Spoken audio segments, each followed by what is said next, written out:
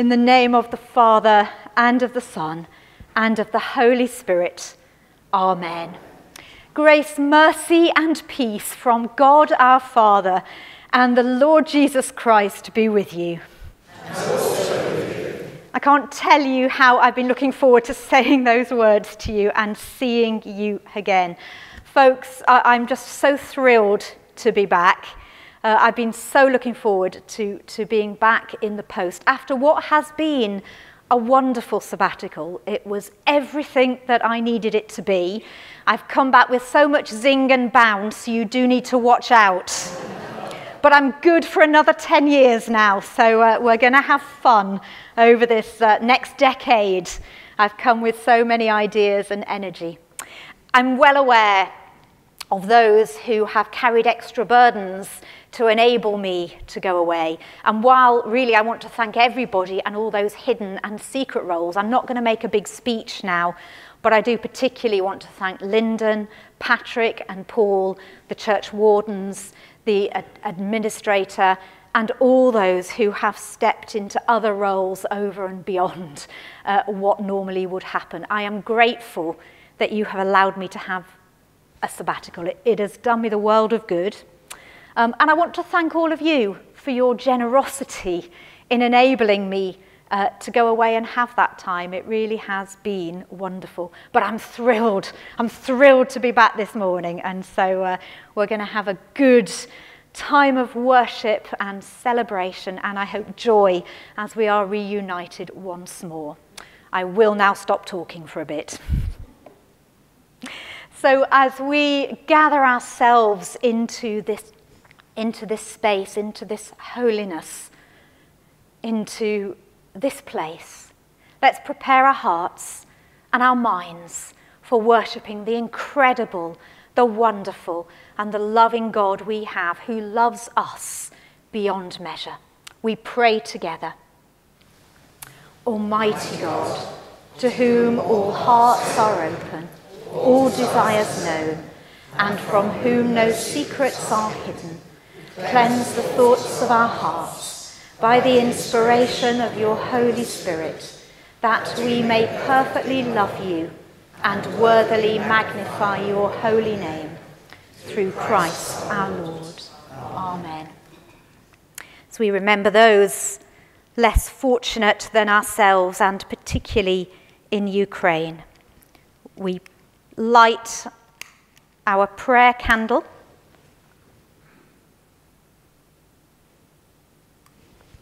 And we pray. God of peace and justice, we pray, we continue to pray for the people of Ukraine today. We pray for peace and the laying down of weapons. We pray for all those who fear for tomorrow, that your spirit of comfort would draw near to them. We pray for those with power over war or peace. And we pray that they might have wisdom, discernment, and compassion to guide their decisions. And above all, Lord, we pray for your precious children at risk and in fear, that you would hold and protect them. We pray this in the name of Jesus, the Prince of Peace.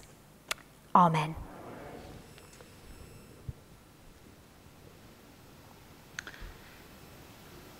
So as we remember that love which is always already waiting for us in this place, let us confess our sins in penitence and faith, firmly resolved to keep God's commandments and to live in love and peace with all.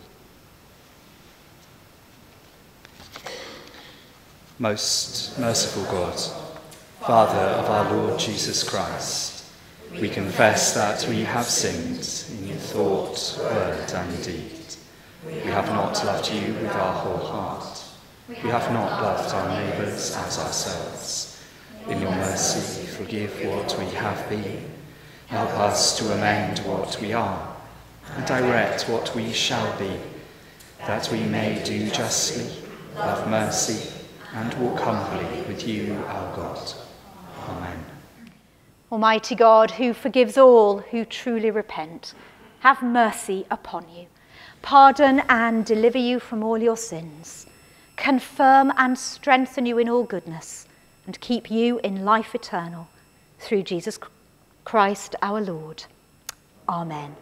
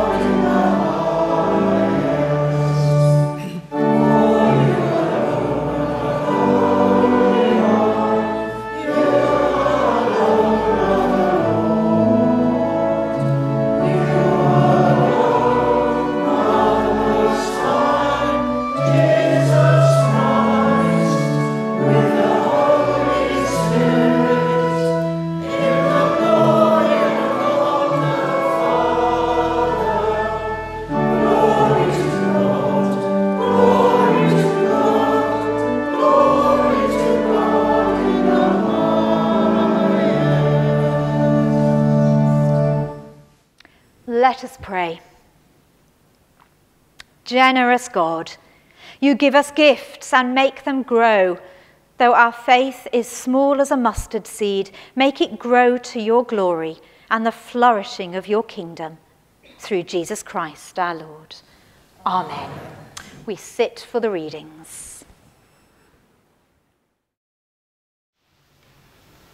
A reading from the book of Ecclesiastes. Vanity of vanities, says the teacher. Vanity of vanities, all is vanity. I, the teacher, when king over Israel in Jerusalem, applied my mind to seek and to search out by wisdom all that is done under heaven. It is an unhappy business that God has given to human beings to be busy with. I saw all the deeds that are done under the sun, and see, all is vanity and a chasing after wind. I hated all my toil in which I had toiled under the sun, seeing that I must leave it to those who come after me, and who knows whether they will be wise or foolish. Yet they will be master of all for which I toiled and used my wisdom under the sun. This also is vanity. So I turned and gave my heart up to despair concerning all the toil of my labors under the sun, because sometimes one who has toiled with wisdom and knowledge and skill must leave all to be enjoyed by another who did not toil for it. This also is vanity and a great evil. What do mortals get from all the toil and strain with which they toil under the sun? For all their days are full of pain, and their work is a vexation. Even at night their minds do not rest. This also is vanity. This is the word of the Lord. Thanks be to God. The refrain to Psalm 49 is, "My mouth, O Lord, shall speak of wisdom. My mouth, O Lord, shall speak of wisdom." Hear this, all you peoples. Listen, all you that dwell in the world, you of low or high degree, both rich and poor together. My mouth shall speak of wisdom, and my heart shall meditate on understanding. My mouth, O Lord, shall speak of wisdom. I will incline my ear to a parable. I will unfold my riddle with the lyre. Why should I fear in evil days when the malice of my foes surrounds me, such as trust in their goods and glory in the abundance of their riches? My mouth, O Lord, shall speak of wisdom. For no one can indeed ransom another, or pay to God the price of deliverance. To ransom a soul is too costly. There is no price one could pay for it, so that they might live forever and never see the grave. My mouth, O Lord, shall speak of wisdom. For we see that the wise die also, with the foolish and ignorant they perish and leave their riches to others. Their tomb is their home forever, their dwelling through all generations, though they call their lands after their own names. Those who have honor but lack understanding are like the beasts that perish. My mouth, O Lord, shall speak of wisdom.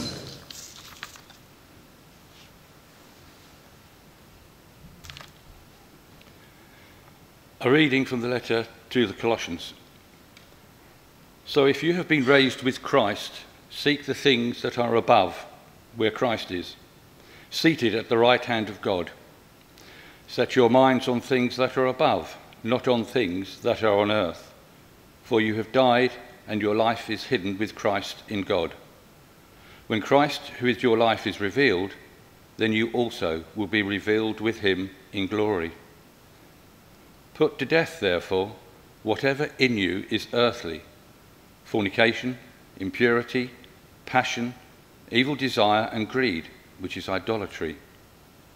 On account of these, the wrath of God is coming on those who are disobedient.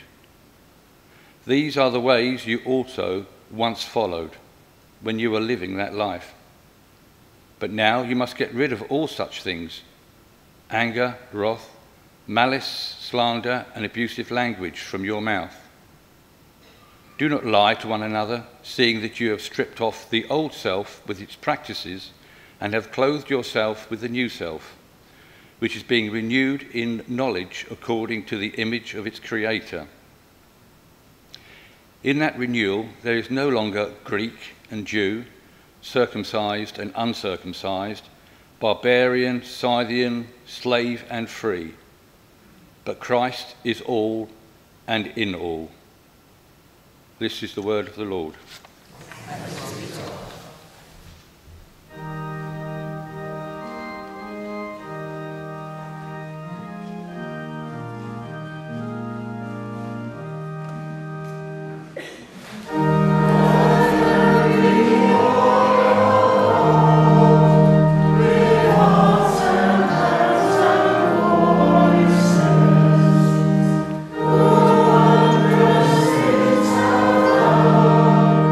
Yeah.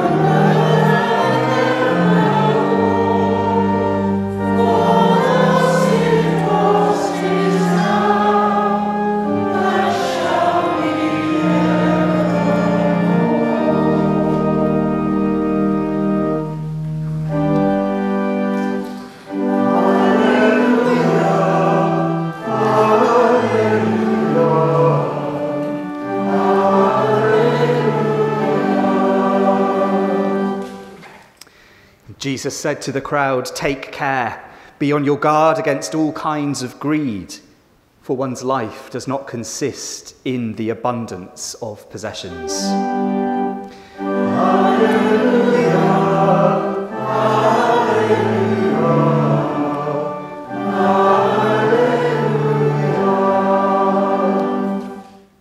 Friends, the Lord be with you. And also with you. Hear the gospel of our Lord Jesus Christ according to Luke. Glory to you, O Lord. Someone in the crowd said to Jesus, "Teacher, tell my brother to divide the family inheritance with me." But he said to him, "Friend, who set me to be a judge or arbitrator over you?" And he said to the crowd, "Take care, be on your guard against all kind of greed, for one's life does not consist in the abundance of possessions." Then he told them a parable. The land of a rich man produced abundantly, and he thought to himself, "What should I do? For I have no place to store my crops." Then he said, "I will do this. I will pull down my barns and build larger ones, and there I will store all my grain and my goods. And I will say to my soul, 'Soul, you have ample goods laid up for many years. Relax, eat, drink, be merry.' But God said to him, 'You fool, this very night your life is being demanded of you, and the things you have prepared, whose will they be?'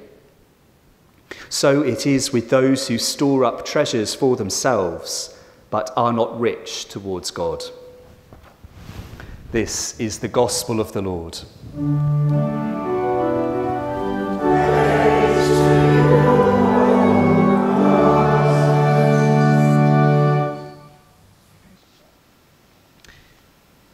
May we speak and hear in the name of God, Father, Son, and Holy Spirit. Amen.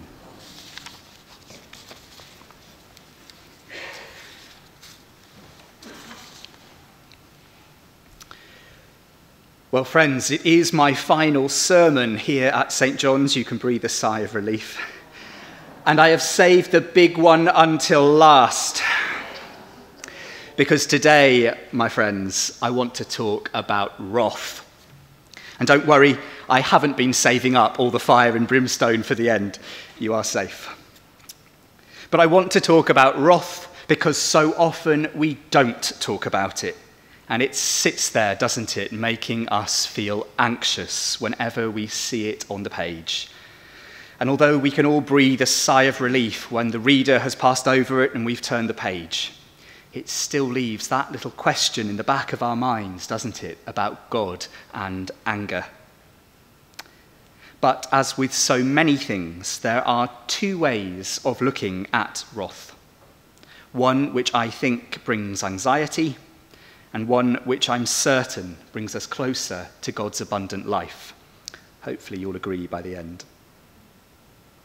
The anxious way of thinking about wrath is probably the one we're all familiar with.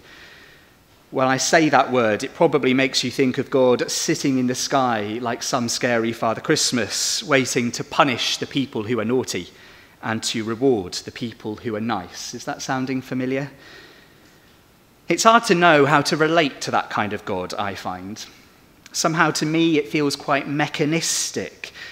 If you're good, head to the right. If you're bad, head to the left.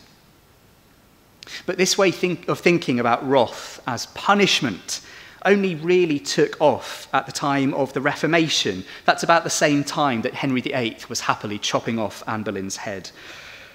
And at the same time, the legal profession was taking off in Europe. And suddenly people were going to lawyers and judges for the first time to settle disputes rather than noblemen. But if, like me, you don't like thinking about God as some scary judge in the sky, then friends, I have good news for you. Because as is so often the case, I am sure you will all agree, your anxieties can all be solved by a quick and easy lesson in biblical Greek. Didn't sound like you were less anxious. So the Greek word translated normally as wrath, you'll be glad to know, has absolutely nothing to do with punishment. The word is orge. It's where we get the word organic from. And far from punishment, that word we translate as wrath actually means passion or lust or fertility. Elsewhere, it's used to describe meadows in flower and well-watered fields. Used as a verb, it means to ripen and to fruit.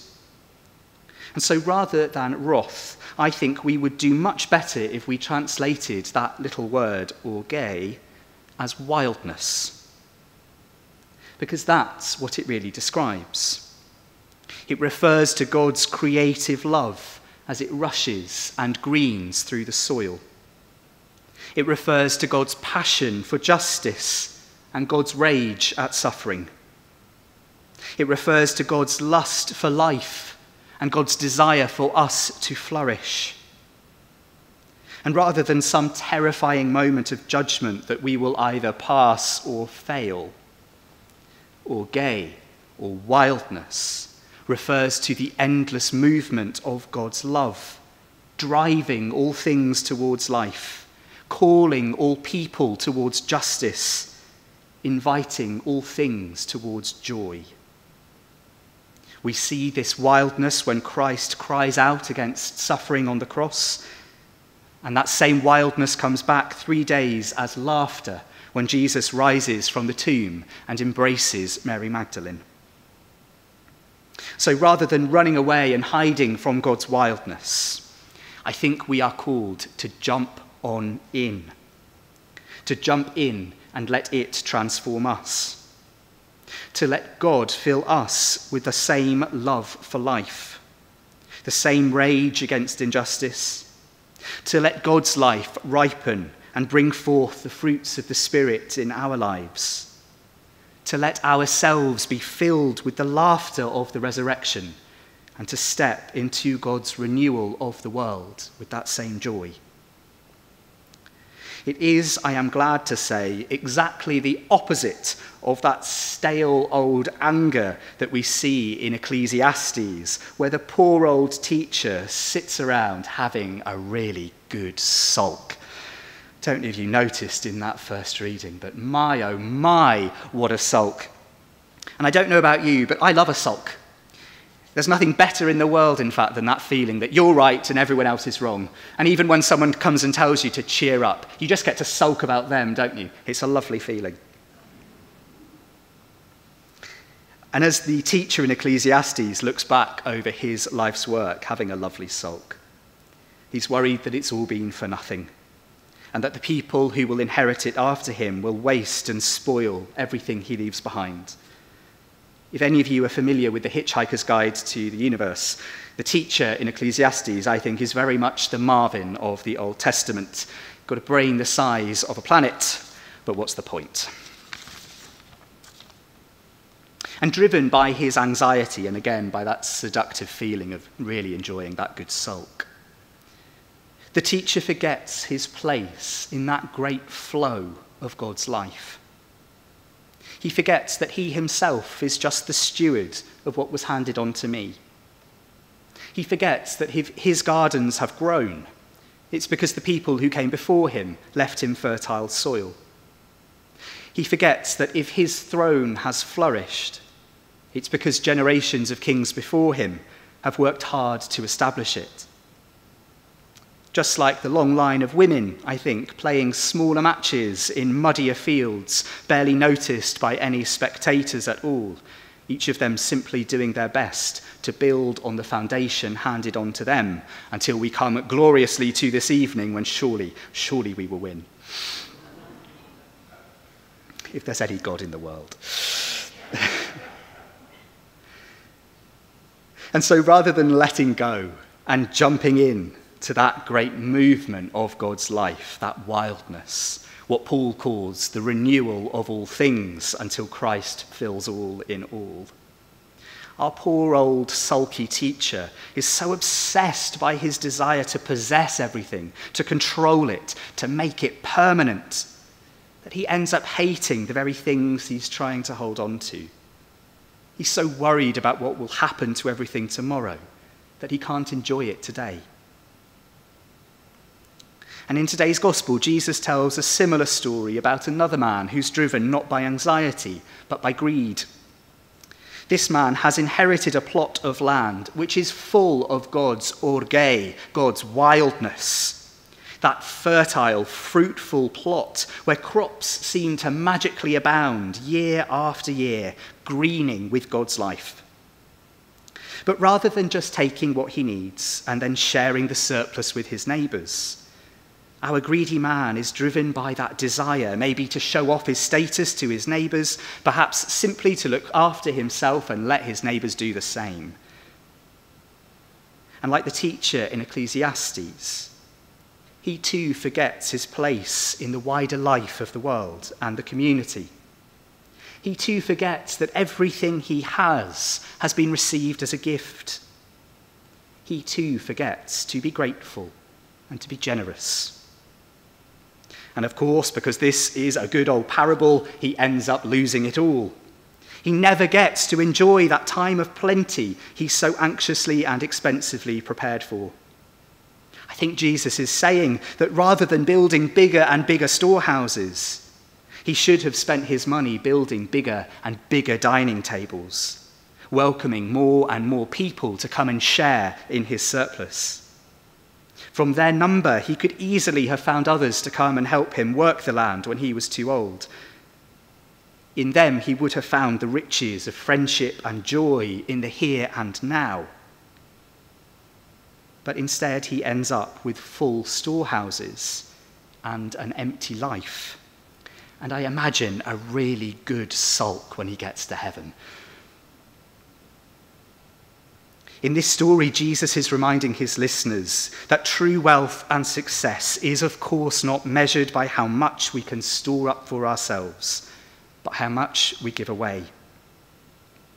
He's encouraging them to let go of their anxiety about the future and instead to embrace their place in that great line of people who have passed on all that they received from one generation to the next. And this, of course, is the truth that we live out every day in this place. Conscious of all those who have gone before us, conscious of all of those who will come to worship after us. This one small place where God's wild love flourishes and bears so many unexpected fruits. One small place caught up in the renewal of the whole world. One small place where people are rich towards God and one another, and where the joy of Christ slowly but surely goes about filling all in all. Amen.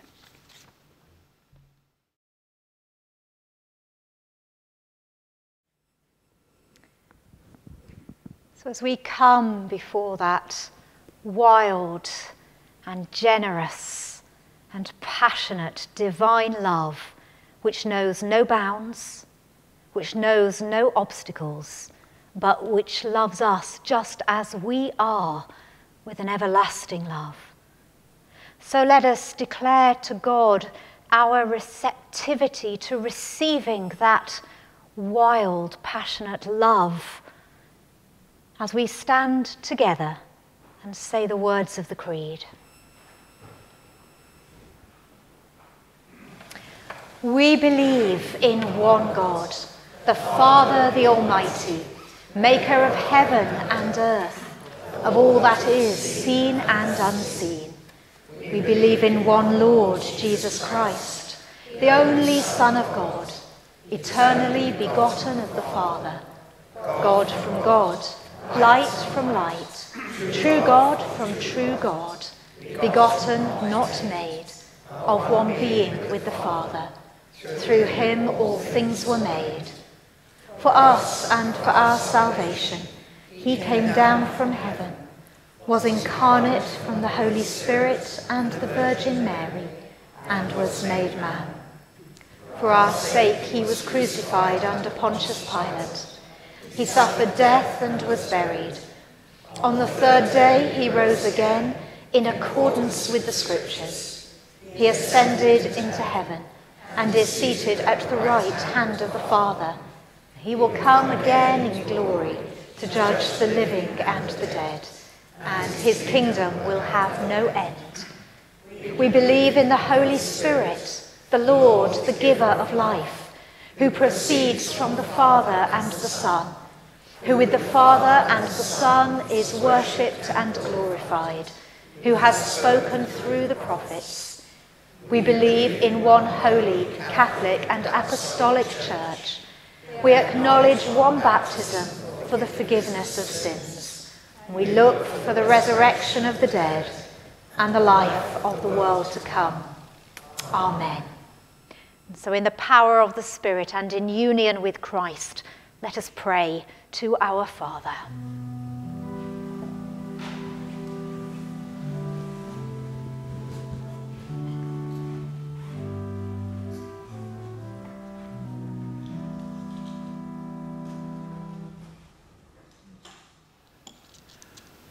Lord, our loving Heavenly Father, we thank you for your wonderful creation and your many gifts to us.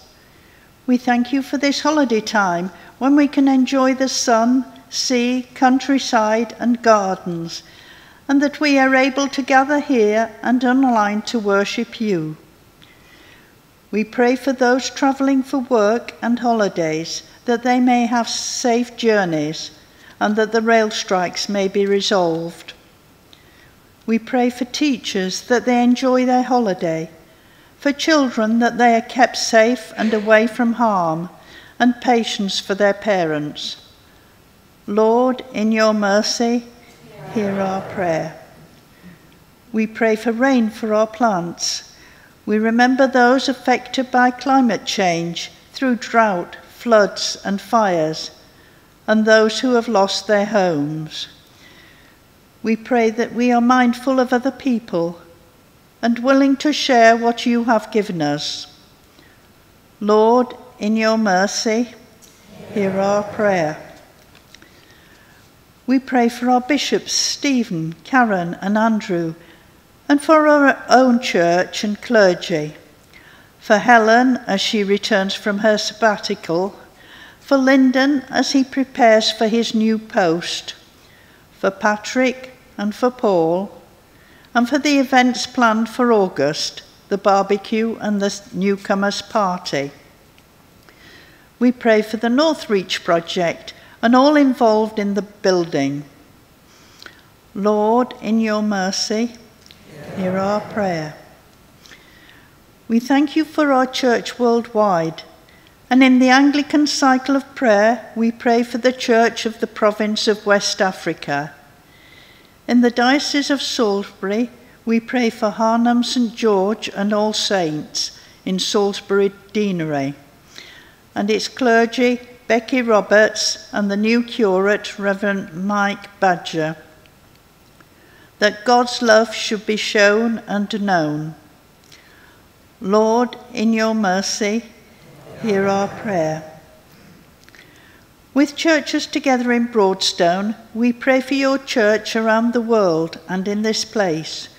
We long to see your kingdom come, and we ask that you use us to be your hands and feet and voice, wherever there is need or isolation or grief.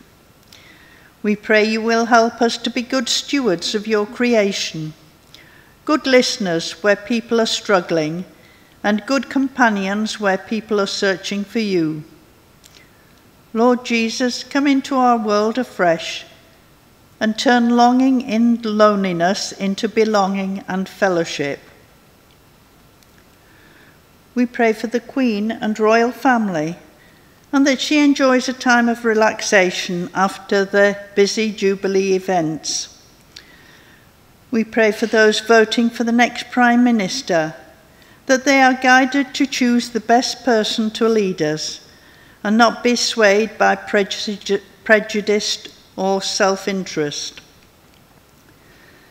We pray for those participating and watching the Commonwealth Games, and thank you that sport can unite different countries. We pray for the athletes that they are kept from injury. Lord, in your mercy, hear our prayer. We remember those on the parish list who are frail, sick or suffering.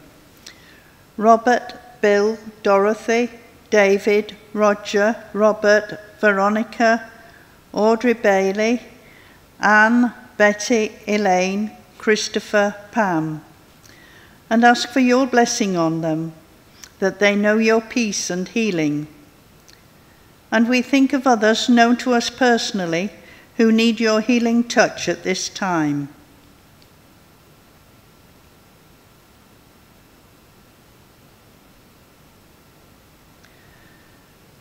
We remember those who have died recently: Ted Butler, Joan Vinney, Lavinia Bunn, Philip Nash, Yvonne Revel, and Irene Thompson, and ask that you comfort their family and friends with your promise of eternal life.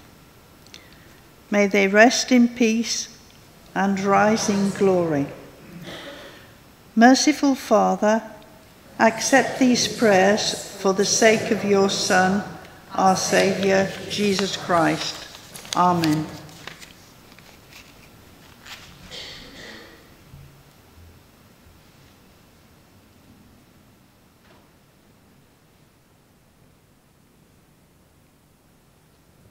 Please stand for the peace. Christ is our peace. He has reconciled us to God in one body by the cross. We meet in his name and share his peace. The peace of the Lord be always with you. So we offer one another the wave of peace. Peace be with you. Peace be with you. Peace be with you.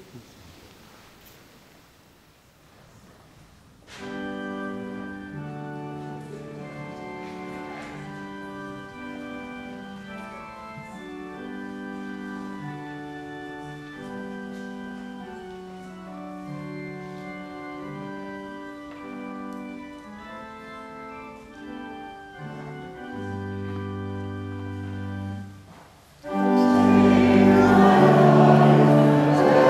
alive.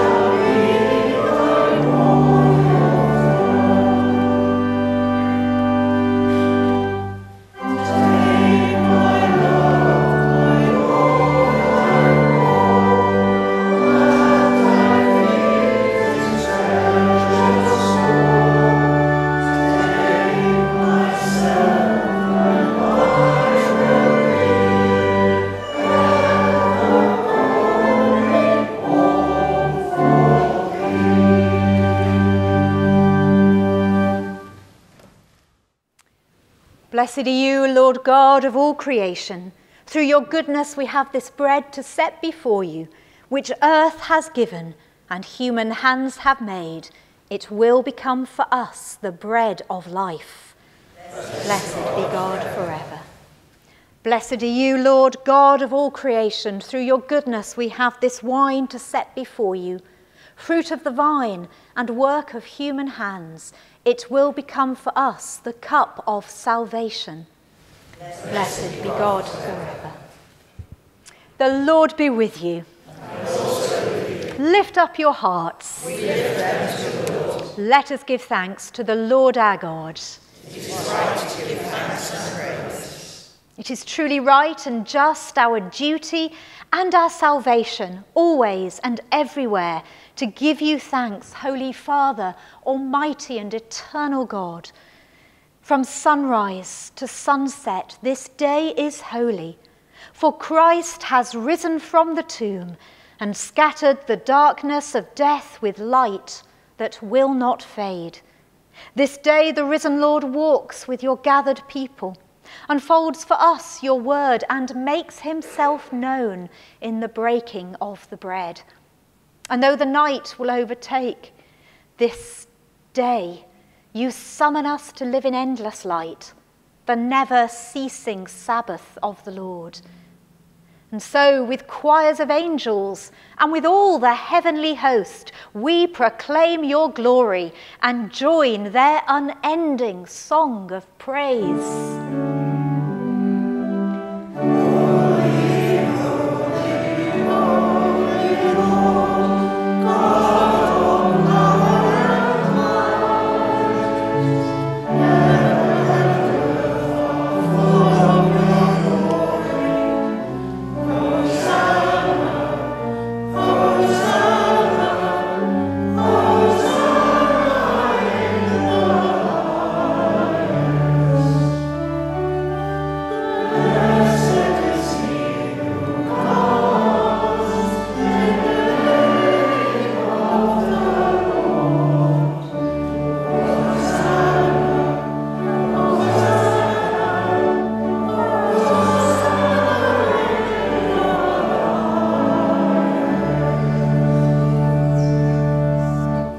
Accept our praises, Heavenly Father, through your Son, our Saviour, Jesus Christ. And as we follow his example and obey his command, grant that by the power of your Holy Spirit, these gifts of bread and wine may be to us his body and his blood, who in the same night that he was betrayed took bread and gave you thanks. He broke it and gave it to his disciples, saying, "Take, eat. This is my body which is given for you. Do this in remembrance of me."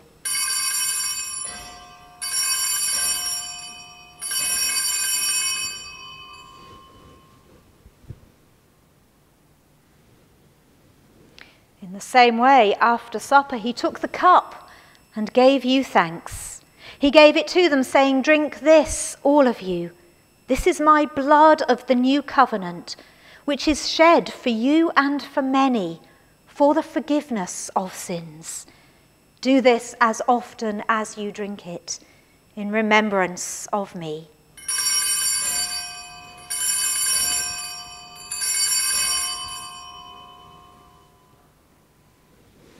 Therefore, Heavenly Father, we remember this offering of himself made once for all upon the cross. We proclaim his mighty resurrection and glorious ascension.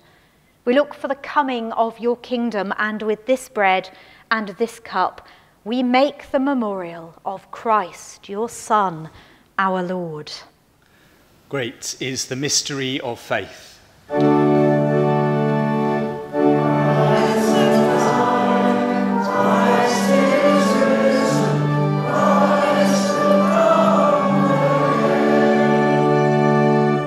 Accept through him, our great high priest, this, our sacrifice of thanks and praise.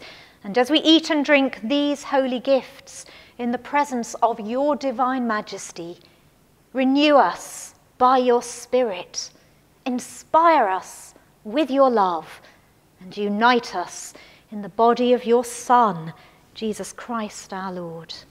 Through him and with him and in him, in the unity of the Holy Spirit, with all who stand before you in earth and heaven, we worship you, Father Almighty, in songs of everlasting praise.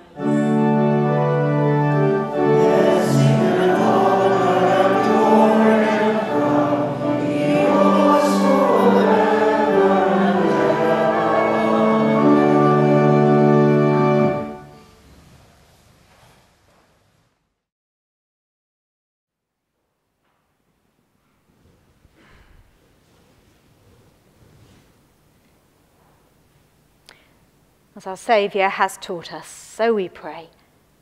Our Father, who art in heaven, hallowed be thy name.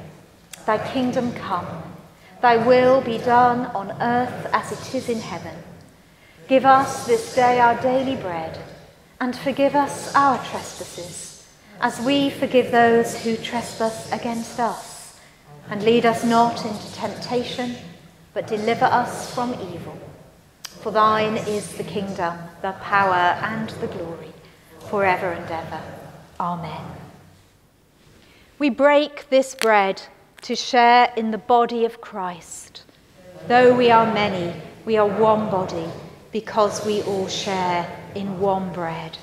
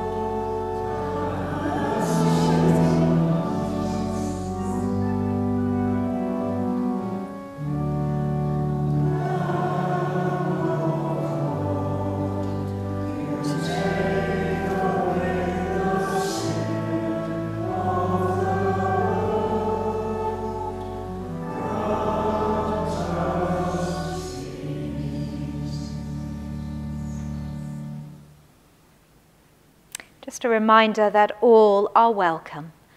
And there will be 2 stations, myself and Lyndon. If you are gluten-free, then make your way to Lyndon, because he will have the gluten-free wafers. God's holy gifts for God's holy people. Jesus Christ is holy. Jesus Christ is Lord, to the glory of God the Father. Body of Christ, amen.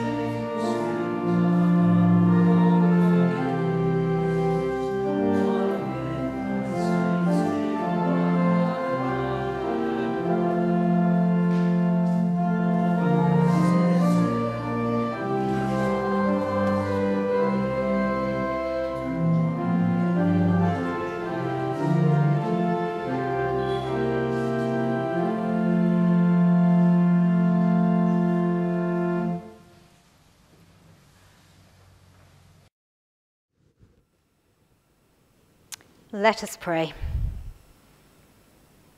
Lord God, whose Son is the true vine and the source of life, ever giving himself that the world may live, may we so receive within ourselves the power of his death and passion, that in his saving cup we may share his glory and be made perfect in his love. For he is alive and reigns now and forever. Amen. We say together, Almighty God, we thank you for feeding us with the body and blood of your Son, Jesus Christ. Through him we offer you our souls and bodies to be a living sacrifice. Send us out in the power of your Spirit to live and work to your praise and glory. Amen. So we come to the notices. They're all about food, which is excellent. They're all about food. Apart from just to say, apologies, half-meant apologies for the flower arch, which is still outside the porch. That's from a lovely wedding we had here on Friday, as these flowers on the pew ends are. And I take it as a good sign that the party went well on Friday night, that no one turned up on Saturday to remove the flowers. But we continue to pray for Georgie and Benny, who got married here. Other notices. Next week, of course, is my final Sunday, so we will be having a bring and share feast after the service. People, please do bring, please do share. And we're asking, if possible, to bring a list of ingredients or at least allergens which are included in your food if you can. Then we've got tickets or invitations really at the very back of church on the table for the newcomers party later in August on the 21st. So if you are or feel like a newcomer or would like to meet some newcomers, please pick up an invitation. And then we've got on the 14th of August, the barbecue. Tickets are now for sale after this service and from the office during the week. And finally, if you'd like to come to Oxford and eat their cake, my licensing services on Wednesday the 28th of September, and you have until next Sunday to book a place on the coach, and we'll make sure that there is plenty of food for everyone. Otherwise, I wish you all a very good week. Thank you. We wish you a very good week too, Lyndon. Your last week in the parish. I won't say too much because we'll both be off, so we'll get through next week somehow. You are such a blessing to me, and it is such a joy to now be able to send you out with a blessing. Please stand, if you can. May the Father, from whom every family in earth and heaven receives its name, strengthen you with his Spirit in your inner being, so that Christ may dwell in your hearts by faith. And the blessing of God Almighty, the Father, the Son, and the Holy Spirit be among you and remain with you always. Amen.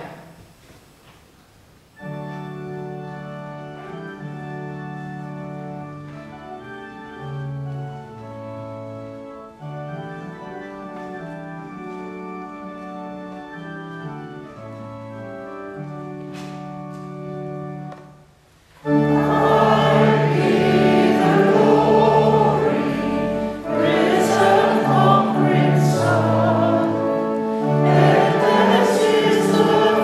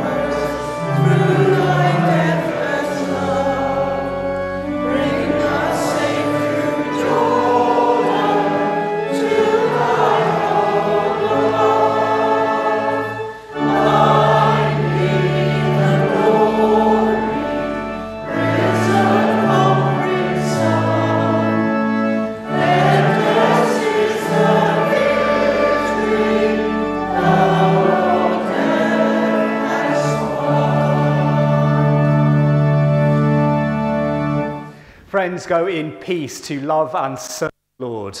In the name of Christ. Amen.